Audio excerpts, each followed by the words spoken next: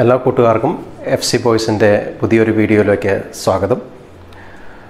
നമ്മളിന്ന് ചെയ്യാൻ പോകുന്നത് വാട്ടുകപ്പ വേവിക്കുന്ന ആണ്. ഉണക്ക് കപ്പ. സുനിൽ, നിങ്ങളുടെ നാട്ടിൽ എന്നാ ഇതിന് പറയുന്നത്? ഉണക്ക് കപ്പ? ഞങ്ങളുടെ നാട്ടിൽ ഇതിന് മരക്കിഴങ്ങ് എന്ന് പറയും. മരക്കിഴങ്ങ് അല്ലേ? ഓക്കെ. അപ്പം പല സ്ഥലങ്ങളിലും പല രീതിയിലാണ് പറയുന്നത്. ചില സ്ഥലത്ത് കൊള്ളി എന്ന് പറയും, ചില സ്ഥലത്ത് കപ്പ. നമ്മളൊക്കെ കപ്പ എന്നാണ് പറയുന്നത്. നമുക്ക് ഒന്ന് ഉണ്ടാക്കി നോക്കാം എങ്ങനെയുണ്ടെന്ന്.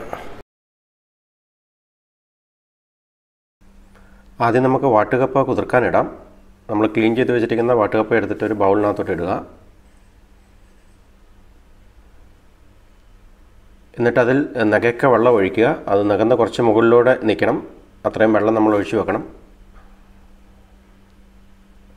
നമ്മളൊരു അടപ്പെടുത്തിട്ട് ശരിക്കും അടച്ചു വെച്ച് ഒരു 2-3 മണിക്കൂർ വെച്ചിരിക്കണം. എന്നാലേ ശരിക്ക് കുതിർന്ന് കിട്ടൂ. കുതിർന്നതിന് ശേഷം നമുക്ക് നന്നായിട്ട് വെള്ളം ഒഴിച്ച് വീണ്ടും വെള്ളം ഒഴിച്ച് ശരിക്ക് കഴുകി വൃത്തിയാക്കിയെടുക്കാം.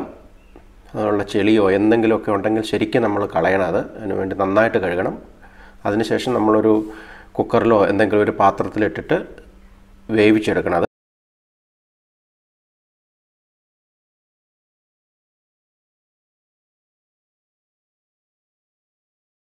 കപ്പ വെന്ത് വരുമ്പോഴത്തേക്കും നമുക്കിതിൻ്റെ ഇൻഗ്രീഡിയൻസ് ഒന്ന് നോക്കാം. നമുക്ക് ആദ്യം വേണ്ടത് പച്ചമുളക്. ശരിക്കും കാന്താരിമുളക് കിട്ടുവാണെങ്കിൽ അതാണ് ഏറ്റവും നല്ലത്. പക്ഷേ ഇവിടെ ഇപ്പോൾ കാന്താരിമുളക് ഇല്ലാത്ത കാരണം പച്ചമുളക് എടുത്തിരിക്കുന്നു. ഒരു 8 പീസ് പച്ചമുളക് എടുത്തിട്ടുണ്ട് ഞാൻ.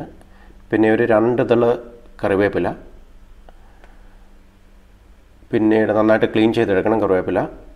പിന്നെ ഒരു മീഡിയം സൈസ് ഉള്ളിയാണ് ഞാൻ എടുത്തിരിക്കുന്നത്. ഇതും ശരിക്കും ചെറിയ ഉള്ളിയാണ് വേണ്ടത്. ഒരു 10 പീസ് ചെറിയ ഉള്ളി ഉണ്ടെങ്കിൽ അതാണ് ഏറ്റവും നല്ലത്. പിന്നെ ഒരു അരമുറി തേങ്ങ. പിന്നെ 1 ടീസ്പൂൺ മഞ്ഞൾപ്പൊടി. പിന്നെ നമുക്ക് ഉപ്പ് ആവശ്യത്തിന് ചേർത്ത് കൊടുക്കാം. ഇനി നമുക്ക് ഈ ഇൻഗ്രീഡിയൻസ് എല്ലാം ഒന്ന് ചതച്ചെടുക്കാം. മിക്സിയുടെ ചെറിയ ജാറിലേക്ക് ഉള്ളി, നമ്മുടെ കറിവേപ്പില, പിന്നെ മുളക്, ഇതെല്ലാം കൂടെ ഒന്നൊന്നായിട്ട് നമുക്ക് ചേർത്ത് കൊടുക്കാം.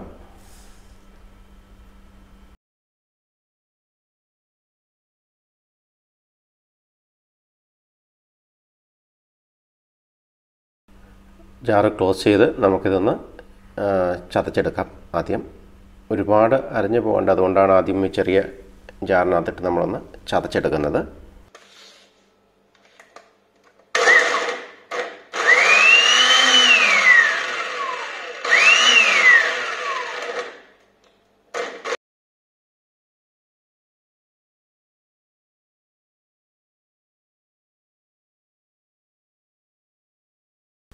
ഇനി നമുക്ക് ഇതിലേക്ക് 1 ടീസ്പൂൺ മഞ്ഞളും കൂടെ ആഡ് ചെയ്യാം. ഇതിൽ ഞാൻ ഫ്രഷ് മഞ്ഞളാണ് ഉപയോഗിച്ചിരിക്കുന്നത്. ഓർഗാനിക് മഞ്ഞൾ വാങ്ങി കഴുകി അരച്ചെടുത്ത് വെച്ചിരിക്കുന്നതാണ്, പേസ്റ്റാക്കി വെച്ചിരിക്കുന്നതാണ്. എപ്പോഴും ഫ്രഷ് മഞ്ഞൾ ഉപയോഗിക്കുന്നതാണ് നല്ലത്. ഒത്തിരി ഹെൽത്തിയാണ് ഫ്രഷ് മഞ്ഞൾ. പൊടിയൊക്കെ എത്രത്തോളം നല്ലതാണെന്ന് നമുക്കറിയത്തില്ലല്ലോ.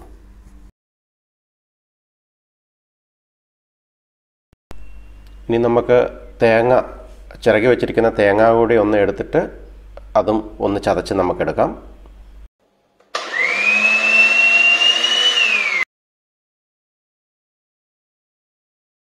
ഇപ്പോൾ തേങ്ങ റെഡിയാണ്. ഇനി ഈ ഇൻഗ്രീഡിയൻസ് എല്ലാം കൂടെ നമ്മൾ വലിയ ജാറിലിട്ടിട്ട് ഒന്ന് ചെറുതായിട്ട് നമുക്ക് അരച്ചെടുക്കാം. ഒത്തിരി അരിഞ്ഞു പോകണ്ട, ഒന്ന് ശരിക്കൊന്ന് ഒതുങ്ങി കിട്ടിയാൽ മതി.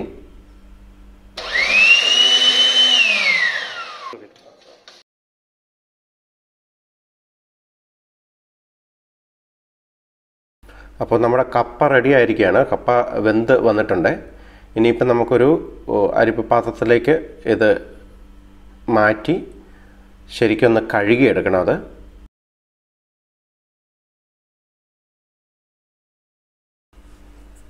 നമുക്ക് ഈ കപ്പയൊന്ന് കഴുകിയെടുക്കാം ശരിക്ക്. കാരണം എന്താണെന്ന് വെച്ചാൽ ഇതിനകത്ത് ചിലപ്പം കയ്പ്പൊക്കെ ഉണ്ടാകും ചിലപ്പോൾ കപ്പയ്ക്ക്. അതുപോലെ തന്നെ കപ്പയുടെ നൂറൊക്കെ ഇറങ്ങി കഴിയുമ്പോഴത്തേക്കും അതിനകത്ത് കട്ടുണ്ടാകാൻ സാധ്യതയുണ്ട്. അത് നല്ലതല്ല. അതുകൊണ്ട് നമുക്ക് ശരിക്കും വെള്ളം ഒഴിച്ചിട്ട് ഒന്ന് നന്നായിട്ട് കഴുകിയെടുക്കാം. എന്നിട്ട് കുറച്ച് നേരം വെച്ചിട്ട് അതൊന്ന് വെള്ളം വന്ന് പോകുന്നിടം വരെ വെച്ചിരിക്കണം. ഇനി നമുക്ക് കപ്പ ഒരു കുക്കറിലേക്ക് മാറ്റിയിട്ട് നമ്മൾ അരച്ച് വെച്ചിരിക്കുന്ന ഇൻഗ്രീഡിയൻസ് എല്ലാം നമുക്ക് ഇതിൻ്റെ മുകളിലോട്ട് ഇടാം. അടി കട്ടിയുള്ള ഒരു പാത്രമാണ് കപ്പ വേവിക്കാൻ എപ്പോഴും നല്ലത്. കാരണം അത് പെട്ടെന്ന് അടി പിടിച്ച് കരിഞ്ഞു പോകാതിരിക്കാൻ വേണ്ടി അതാണ് നല്ലത്. നമ്മൾ അരച്ച് വെച്ചിരിക്കുന്ന അരപ്പ് മാത്രം ഇതിൻ്റെ മുകളിൽ ഇട്ടാൽ മതി. നമ്മൾ വേറെ വെള്ളം ഒഴിക്കേണ്ട കാര്യമില്ല. എന്താണെങ്കിലും കുറച്ച് വെള്ളം നമ്മുടെ കപ്പ കഴുകിയെടുത്തപ്പോൾ അതിനകത്തുണ്ടാവും. അതും ഇതും കൂടെ ആകുമ്പോഴത്തേക്കും ഇത് വെന്ത് കിട്ടാനുള്ള ആവി കയറി വരാനുള്ള വെള്ളമുണ്ട്. ഇനിയിപ്പം കപ്പ ശരിക്കും വെന്തതായത് കാരണം ഇനി കൂടുതൽ നേരം വെച്ച് വേവിക്കേണ്ട ആവശ്യമില്ല.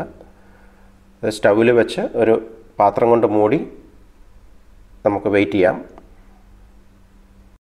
ഒരു 5 മിനിറ്റിന് ശേഷം നമുക്കിതിൻ്റെ വെള്ളം പറ്റിയോന്നൊന്ന് ചെക്ക് ചെയ്യാം. ഒരു തവി എടുത്തിട്ട് അതിനകത്തുനിന്ന് കുത്തി നോക്കുക. അപ്പോൾ വെള്ളം താഴോട്ട് വീഴുന്നുണ്ടെങ്കിൽ അത് ശരിക്കും ആയിട്ടില്ല. കുറച്ച് നേരം കൂടെ നമ്മൾ വെയിറ്റ് ചെയ്യണം.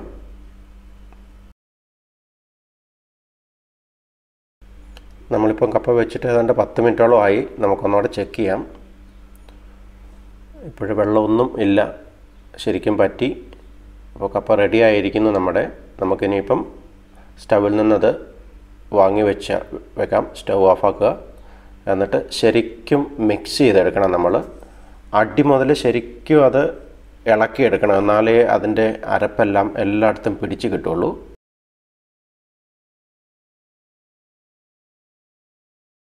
നമ്മുടെ കപ്പ നന്നായിട്ട് പൊടിഞ്ഞ് വന്നിട്ടുണ്ട്. നല്ല കപ്പയായതുകൊണ്ടാണ് ഇത്ര കൃത്യമായിട്ട് നമുക്കത് കിട്ടുന്നത്. അതുപോലെ തന്നെ അതിനാവശ്യത്തിനുള്ള വെള്ളം ഒഴിക്കാവുള്ളൂ. ഒരുപാട് വെള്ളം ഒഴിച്ചാൽ കുഴഞ്ഞു പോവും.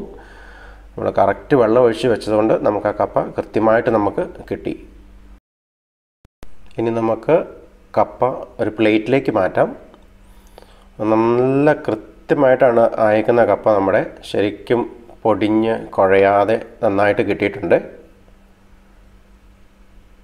കണ്ടോ, നല്ല ആവി പറക്കുന്ന കപ്പ.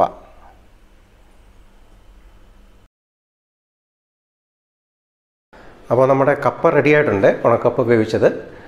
നിങ്ങളെല്ലാവരും ട്രൈ ചെയ്ത് നോക്കണം. നിങ്ങൾക്ക് എല്ലാവർക്കും ഇഷ്ടപ്പെട്ടിട്ടുണ്ടെങ്കിൽ സബ്സ്ക്രൈബ് ചെയ്യുക, ഷെയർ ലൈക്കും ചെയ്യുക.